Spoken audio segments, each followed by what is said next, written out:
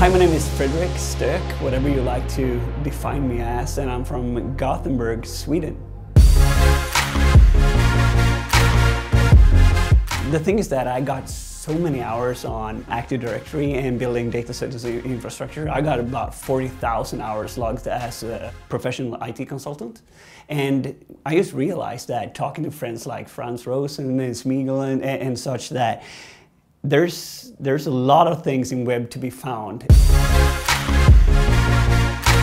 For the excitement and for the bounties, to be honest. You know, I've been hacking since, let's see, I think I ran BBSs back in 93, 94, and then it's totally different to what it is now. And so I just started in bounty recently because I can hack and not get caught.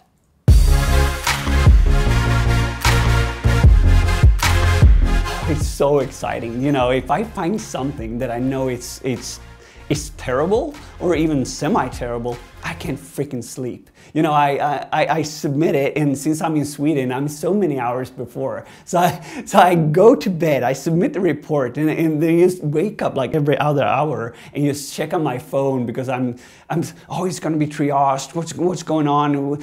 And I'm so excited about it. It's terrible, really.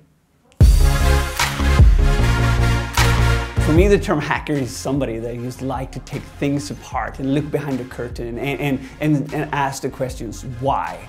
That's a hacker for me. So this event in general is pretty epic. We're a couple of really awesome hackers being flown over the world from different continents, getting together here in Buenos Aires to have loads of fun and just hack and eventually get paid and have a good time. I've never been here before. I took a 28-hour flight just to get here. So I'm really excited to just see here. And the architecture is amazing. The people are amazing. My absolute favorite thing when it comes to live hacking events is meeting all these people that are passionate about hacking, and we get together and we collaborate and we escalate bugs with each other, and we're having a really, really good time. And eventually, in the end, if we're lucky enough, we bust bank and we're having a really good time. For me, it's all about the community. What actually changed since I started to go to live events is that I now have a network, a community, a family, a fellowship. I don't know the word for it, but I'm surrounded of epic people that knows a lot of stuff, and being able to hang out with those guys at live events, discuss, shop, hack together, it's something that you can't buy.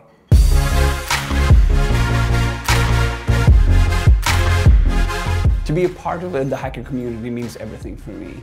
Because if I'm sitting alone in my room and just grinding away and I'm trying to exploit something and just asking somebody in my network that I've gradually learned to know, and they can just give me a little point of feedback, look at this is maybe the direction you want to look at, and that's all it is. You know, you get friends for a lifetime at these kind of events.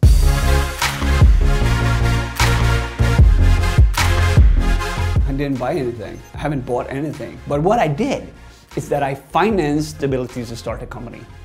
So I'm currently having a security company that makes it possible for me to do bounty one day a week.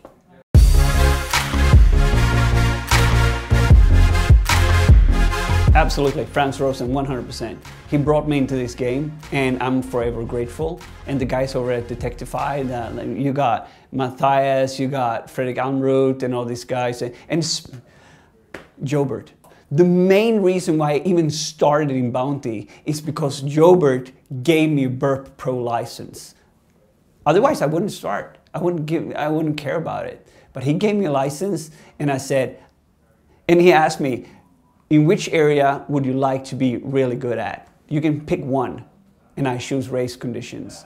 And within 2 or 3 weeks, I had my first race condition submitted, and now I'm doing RCs and XXEs and all that kind of jazz.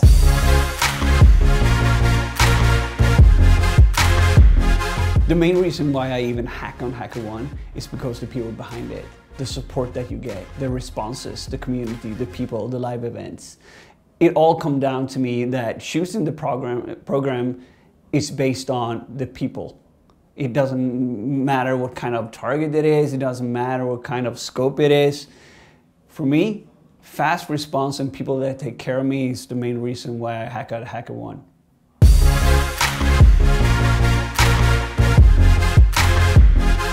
Do not be discouraged by the idea that somebody tells you that it's hard because everybody has automated it. Don't discourage yourself that say, oh yeah, all these other hackers are looking at it. Always approach a program. Matthias said this, Casper said it, always approach a target like you are the first person looking at it, because we have so different skill sets, and just approach it your way and you will find amazing things. So people ask me how to get into bounties, and what excites me about that is, since I'm so new in this game, the route that I took is that I tried to learn as much as possible on the, let's say, OWASP top 10. I started reading up on reports, and then gradually just looked at YouTube and played around with it, and then eventually I started to collaborate with people. I started to submitting creative bugs, and I focused a lot of time on doing as good as write-ups as possible. My first ever bug submitted was a race condition where I'm actually posting a video setup for it. It's a 2.5 minute me just doing it like a tutorial, and that was just a way for me to get into it. I just needed to get the educational part out so that people understood it. And that's what it's all about. If you give back to the community, each and every report I write it in a way that if it's going to get publicly disclosed, it's going to educate somebody else to get into this industry.